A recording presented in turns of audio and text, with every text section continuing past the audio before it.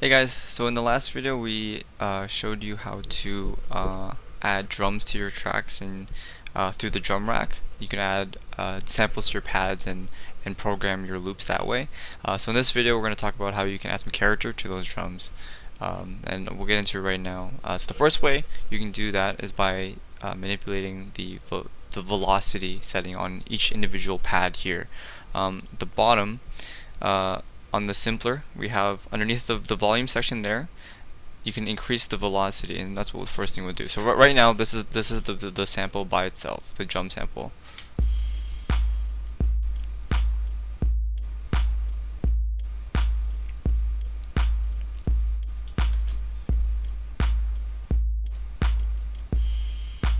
So it's pretty good, but it's just a bit too rigid.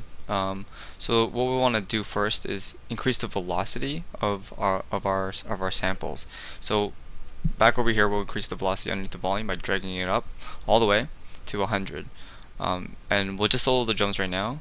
And actually, I'll copy it. So I'll right-click it and copy value to siblings, so that all the other instruments, all the other samples, will have the velocity boost up to 100. I normally like to do it that way, just because then that way I can adjust it further. Then it sounds like this now. So everything's a little bit louder, and we can now tweak it a little bit further. So with the velocity, every time you hit your note, it's gonna go according to how hard it's hit. So if we take the drum here, we'll just solo this right now, and go to the drum here. Underneath it, there's this whole velocity editor that you can see here. So now they're all pretty flat, and now what we're going to want to do is just kind of boost it a little bit. So I'm going to take the first one here and just drag it up a bit more, so that way it should be a bit more like on the hit there. It's going to be a lighter and then a heavy, a lighter and then a heavy. And actually I've done this before. I've done this already before. So what you could do is just copy and paste it and it'll duplicate it. But just to kind of show you that how you can actually right click in this area here. So I found out that when I right click, it doesn't show the actual menu that pops up, but if you right click, it will. And there's an option called show note on velocity. Anyway, I drew them all in, the velocities, so now it's going to sound something like this. So you can hear the kick. The first kick is going to be a bit lighter, and then the second one is going to be a bit harder. Kind of give it like a boom, boom, boom, ba, boom, ba. A little bit of a lighter and a harder. Now, in combination with the other ones, we'll add them in too. So, add the cymbal and the hi-hat.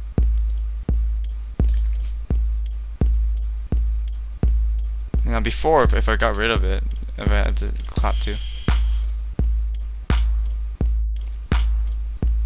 Now, once I see if I get rid of it to go back to what it was before and turn it to off,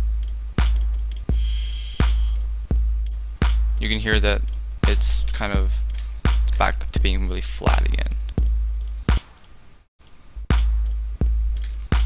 Add it back. It has a bit more of a bounce to it. So that's one way. So velocity is one way you can add a little bit more, kind of like of a bounce to your rhythms. Now the next thing we want to do is modulate the clips and the envelopes inside the clips. And this will get you started and get you introduced to the idea of automating your effects. That way you don't have to always constantly be tweaking the knobs in the game, in the program. I said game. But I mean, you totally can tweak it like live if you wanted to. It's up to you. But sometimes it's a little easier if you're producing rather than performing it.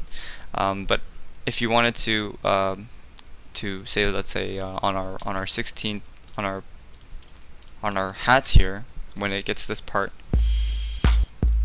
with the rolling pattern, so let's say we wanted to have it pan left and right.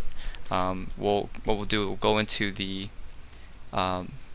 sample pad for that, and we will, let me get rid of this real quick. We'll click the pan option on the simpler, and then Shift tab will actually, instead of having to click back at the bottom here, Shift tab will actually be a way that you can bounce back and forth between the two without having to always click it. And you go back to your view here, and then you want to click the envelope. I guess I don't know what you call it. View, the envelope. I don't know, window here, and you'll see that it changes the display here to an envelope that you can change.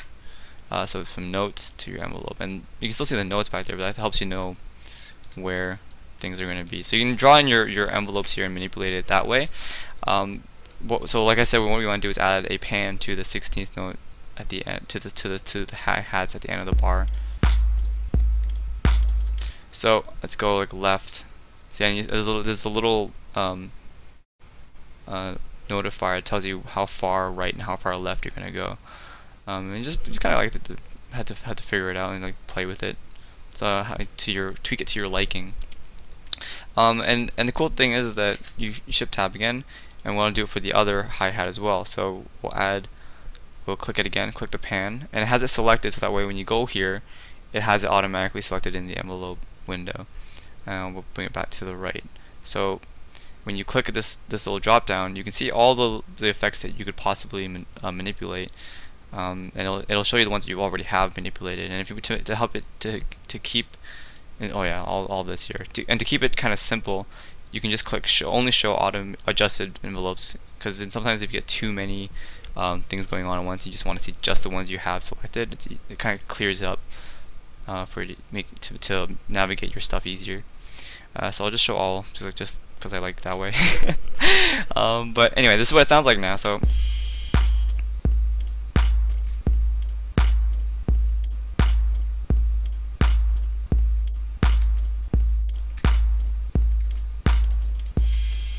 great. So it kind of now goes left and right and fires off that way, and you can, it's a nice way to kind of give the listener that little tickle in their ear and their brain. It's like an exciter kind of thing.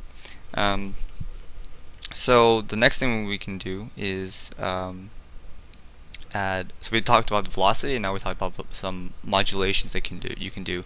Now you can modulate anything really. I just want to get in the pan because that's a good noticeable thing I can show you right away. Then there's also the last thing is actually your effects chain. So in the drum rack, you can have return tracks and sends, just like in the main view there. To get to that, you want to click this bottom right option. It's just an R in the drum rack. You click it, and this little option comes up to the drop audio effects here. So you say, okay, sure. You grab a reverb, and we'll put it down there, and it'll add a reverb there. Now I'll quickly change some settings here. Just something like that for now would be okay. And so now you're going to add a send to it. So you click this little S, and this will show and hide your sends. And let's put the clap on it, for example. So now when we play it, there's a echo. There's a reverb on it now. So there's with it, there's without it.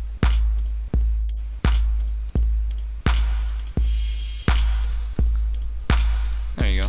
So, well, that just kind of gets you an idea for the returns and effects. I'll add a ping pong delay too, just to kind of give it a little bit more diversity here. This is a really cool trick you can do.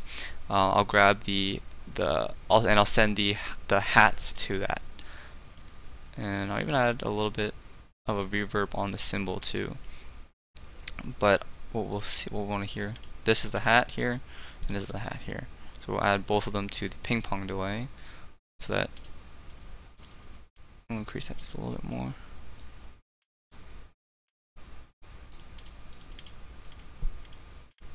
Yeah, and then together.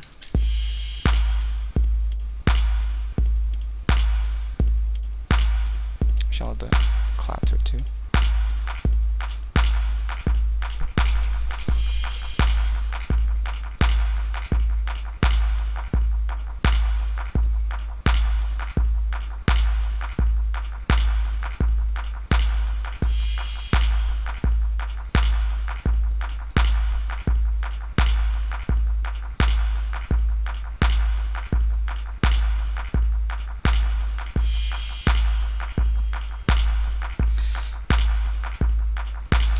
And you can even add, if you wanted to, you can even send ascend to ascend. Send ascend to ascend. Yeah, you just right click on the actual, this options here is actually blurred out, but if you right click it and you click, again, because you can't see the menu, but if you right click it, a menu will pop up, and at the top says enable sends, enable send and enable all sends. You want to click enable all send, and then you can open them up to be sent to whatever you want. And this, like, the same thing applies to the one in the return track. These ones are off right now, but you right click them and you can enable all sends and it'll open it up the same way. So back to the drum rack, we'll just for the fun of it, we'll just send the ping pong delay to the reverb. Or wait, no, the ping pong delay to, yeah, the reverb, so send to A. And to kind of help you with the flow of that too, you can actually open up your drum rack. I don't know if I talked about it in the last video or not, but you click it here, and it opens up your whole drum rack into tracks of their own. And from there you can modify it, and you can see the corresponding, I'm moving the send A, it'll move it in the chain list there too. So I want to send to send A, and now it sounds like this. So all together, let's play it all together now.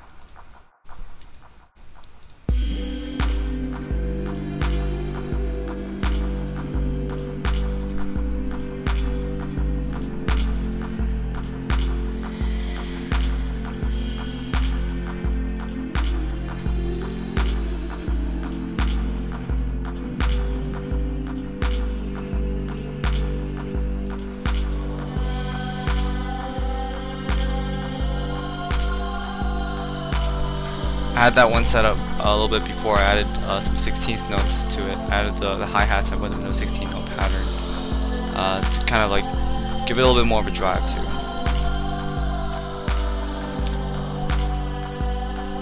And I just launched it by clicking the clip for it right there.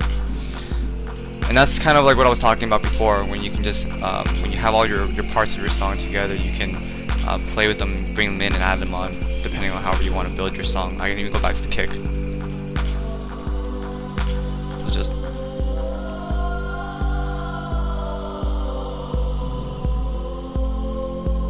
and when I'm ready, I can just bring it back.